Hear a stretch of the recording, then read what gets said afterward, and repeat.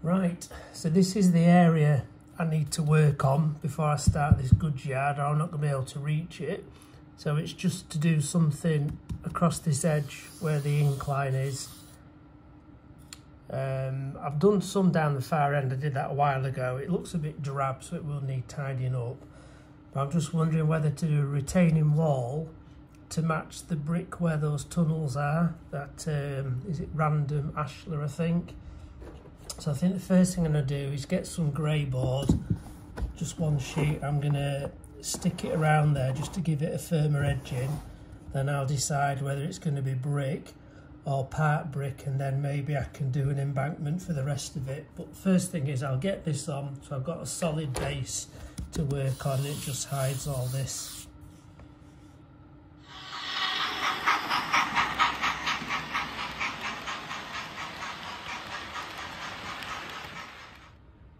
I do need to work out what I'm going to do with this big expanse in between the incline and the upper level two main lines. See, it's quite a size. My original plan was, if you can see over there, I've got a small crossing in, and I'd put some gates in there, and I was going to make it into one large field. I don't know if that just, I don't know if it'll look interesting enough, just one great big field. So whether it's big enough to get some buildings in there, I don't know, or if I just split it into some smaller fields, sheep, cows, maybe some crops. But I'm going to focus on the embankment side first, and then I'll come back to that.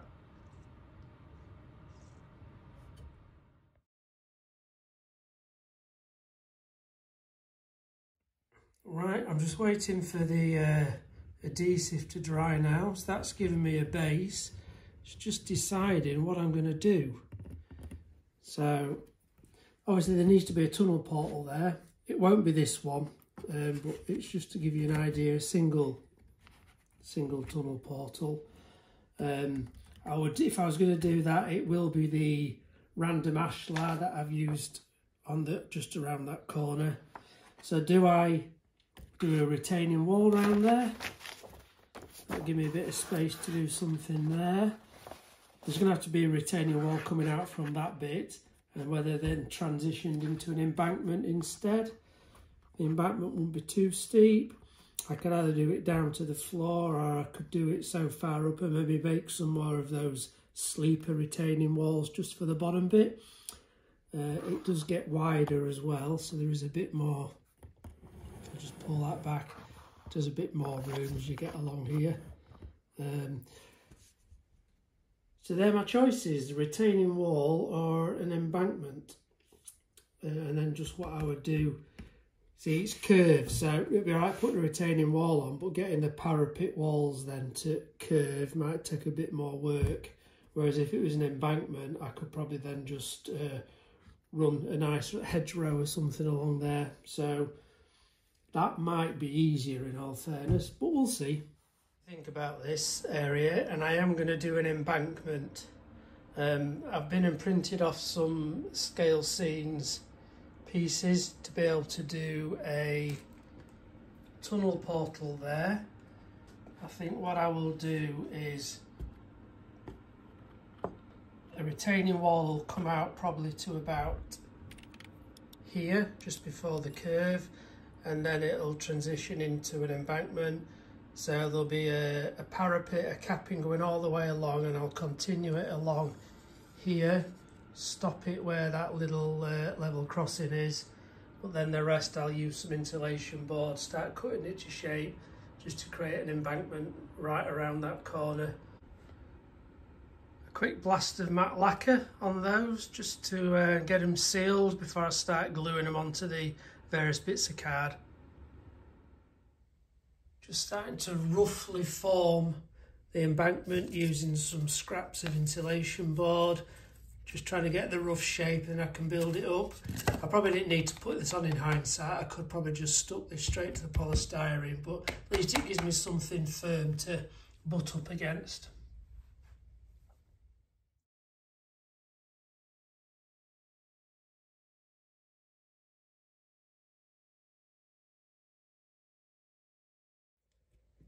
Probably looks a bit of a mess now, but as soon as the adhesive's dry, I can then get the carving knife out and just start to shape it into a nice embankment. I've got to come a bit round here, but I just want to wait and see where the retaining wall's going to come to before I do the final bit. I'm thinking it's probably only going to come to about there, so I could maybe get another piece in. I do like building kits using the scale scenes downloadables. There's some really good thick kits available there, but I don't know if it's just me, I'm just a bit weird, but I always end up with all offcuts, and I never like to throw them. I always think, well, you never know when these little strange little bits will come in handy one day. So it's slowly growing. I've got a bloody tub full here, an old sweetie tin, but you never know when something might just come in handy. So am I just weird, or does everybody keep these strange little offcuts? So that's the embankment formed roughly as far as I want to go. There's enough there now to be able to shape it to get a smooth transition from the incline down to the bottom line. So got a few improvised weights just holding it in place. So as soon as that's dried, which will probably be overnight, I can get the carving knife out and start carving the final shape. Now I'm just starting to get the rough shape, the contour.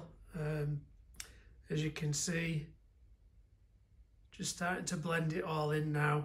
Then what I will do is just go over with filler and then some plaster bandage on there, and then work on this little last bit. Right, well, I'm just waiting for some of this filler to dry so I can get the plaster bandage on. I thought I'd turn my attention to the tunnel portal, which is going to go here. This is the scale seams one.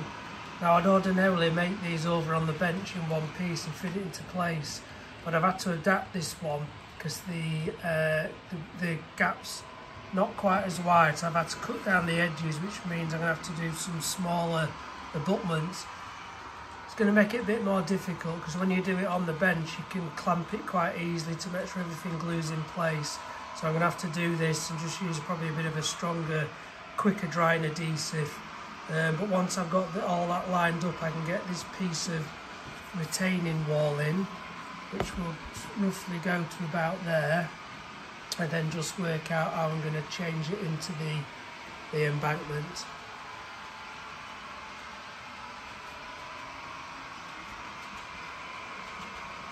Just looking into the tunnel, I might need to extend these internal walls actually, just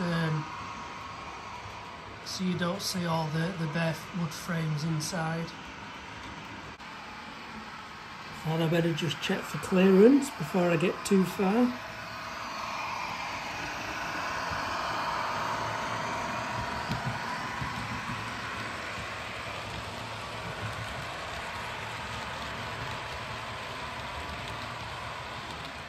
Right, so I've got the two side buttresses in. I've got this tiny little bit of detail I want to just get up into there.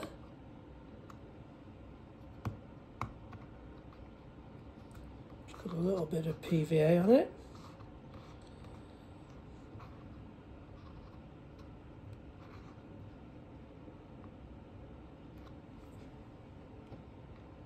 So that's in. So what'll happen is I'm just waiting for I've done a piece of retaining wall, I've just glued it onto another piece of card to double it up, so it's the thickness of that, so it'll be able to slot into there, come out straight, and then I'll sort of maybe shape this to be able to create an end to it.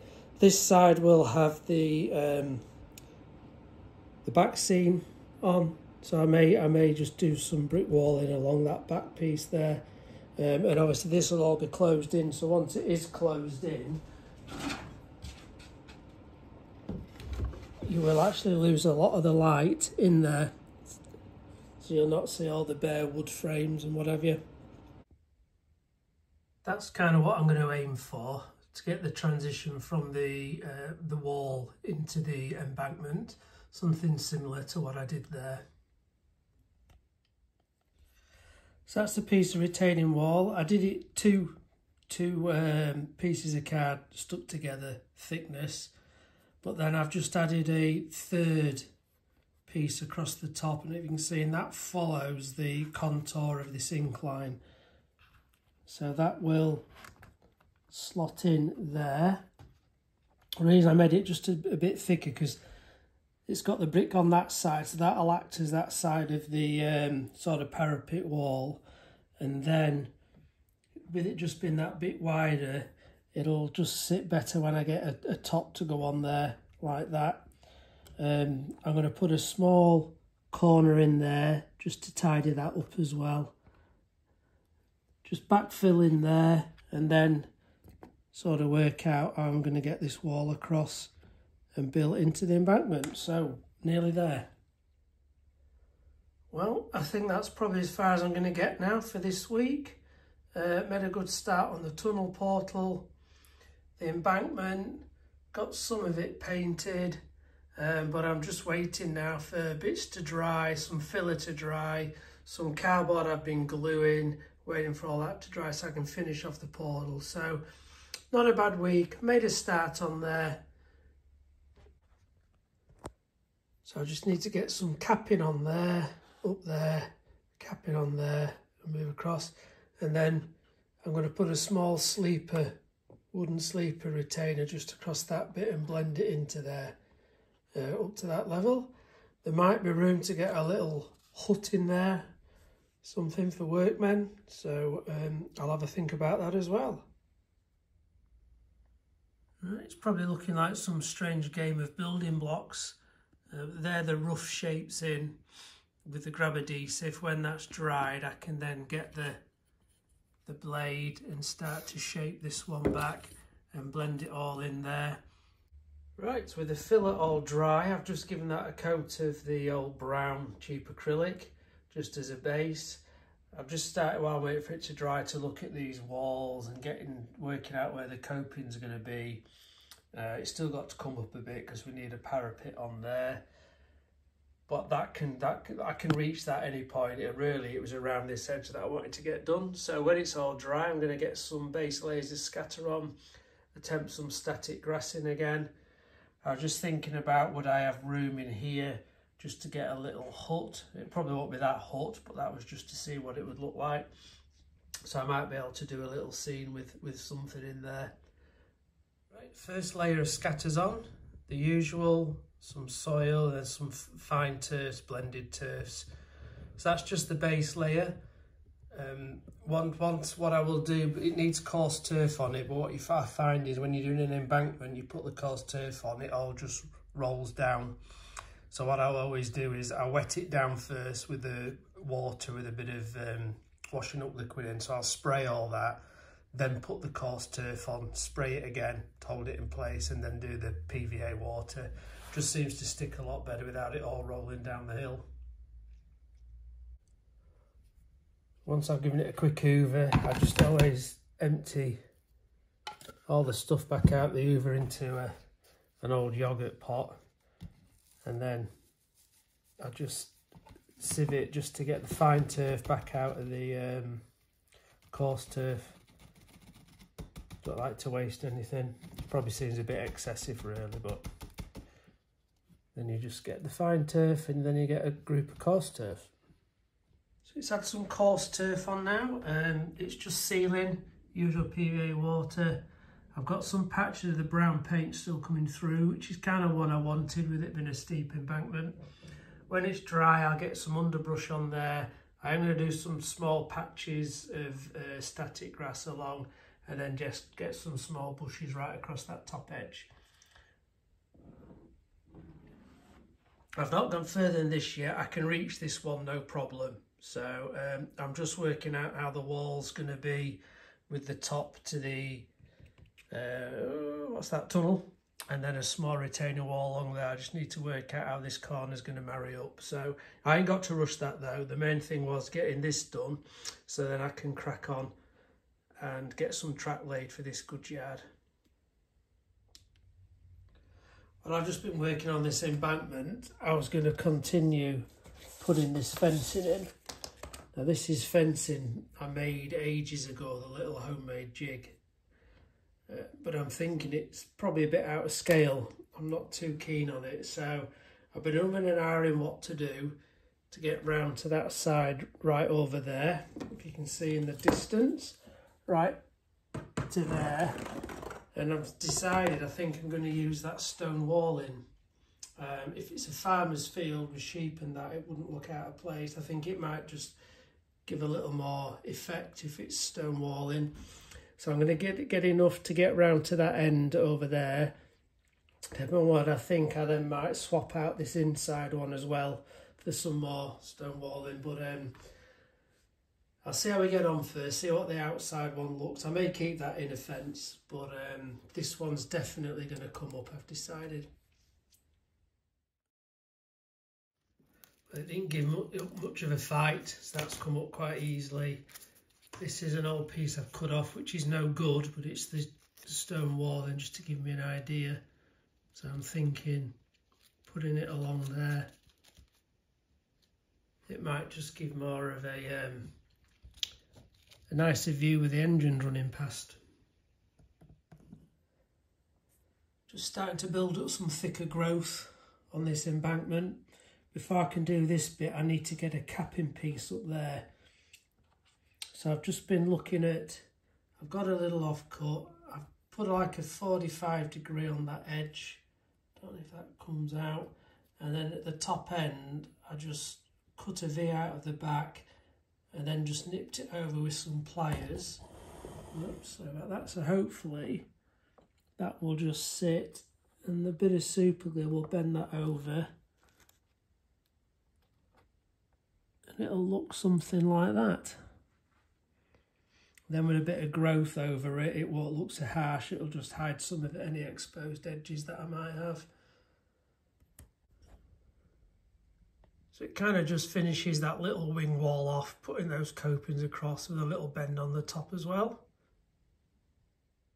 Well, I did manage to squeeze another day in because even though the weather said it was going to be fine and mild today, it's absolutely chucked it down. So this is probably finally it for this week. Waiting for the embankment stuff to dry. I've just been working on this little tunnel portal here.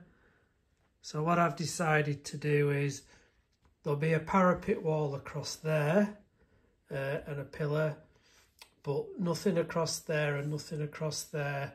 What I'm going to do for this bit is put some of the fencing up there, run it along to the little level crossing which is there. So that'll just have fencing, and then I'll put something down for this area.